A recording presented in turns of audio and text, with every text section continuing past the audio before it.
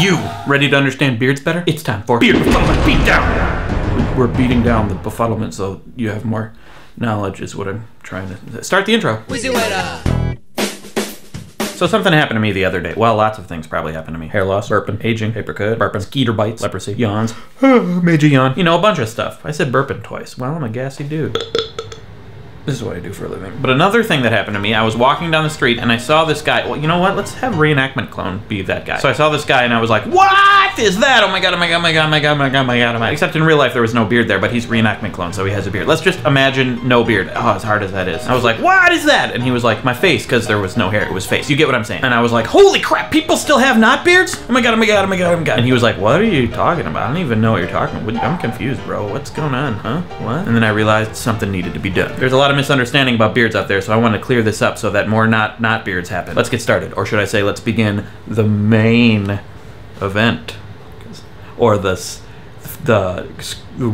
whisk you away to the event, whisker you away. Let's go, let's do it. Question 1, what is a beard? According to Google, it is a growth of hair on the chin and lower cheeks of a man's face. See, that's the problem right there. Man's face, please. Hair on the face of any man, woman, child, pet, tree, matter, or antimatter can be considered a beard. Come on, guys. Duh, guys. Come on, guys. Duh, guys. Come on, guys. Try to be a little more open-minded. It's the 90s. You're done now. Your acting is done for the day. Why is a beard? Well, beard growth is linked to the stimulation of hair follicles in the area by dihydrotestosterone. That's a big word, but if you break it down into its parts, it means two watery man juices. Evolutionarily speaking, some biologists have concluded that there is evidence that females find men with beards more attractive. Now, some of you might not agree with that. That's fine. We're all entitled to our incorrect opinions, but there are other evolutionary theories as well, such as how beards indicate sexual maturity, meaning it's a way for a caveman to say to a cave woman, "Ooga booga. Ooga booga with Yuga booga." And judging by the beard, the woman can tell that he's ready, so she's all ooga la la. -ga. Cave women always had blonde hair and beards.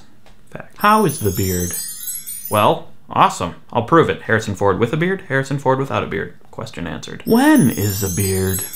Beard growth typically begins at puberty, but some people can't grow them, and some people don't get them until their late teens, and some people don't even get them until their late 20s, and some talk show hosts don't get them until writer strikes, and some people always had them. That's me, at 4 or something. Don't believe me? I can verify. Hey, Mom and Dad, that's totally me, right?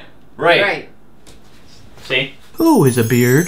If we live fully and truly and scraggly, we all are. Also, whoever Tom Cruise is dating. Where is a beard? Brew pubs, baseball fields, the entire Pacific Northwest, everywhere, at indie folk band practice, in our hearts, right here, and right here. Wheezy Waiter. I got a hot tip for anyone who wants to grow a beard. Don't shave for a while. If you are unable to grow a beard for some reason, bring it in. Give me a hug. Beard hug. Feel free to eat any food you find in there. Hey, could you guys wink for me? Good job.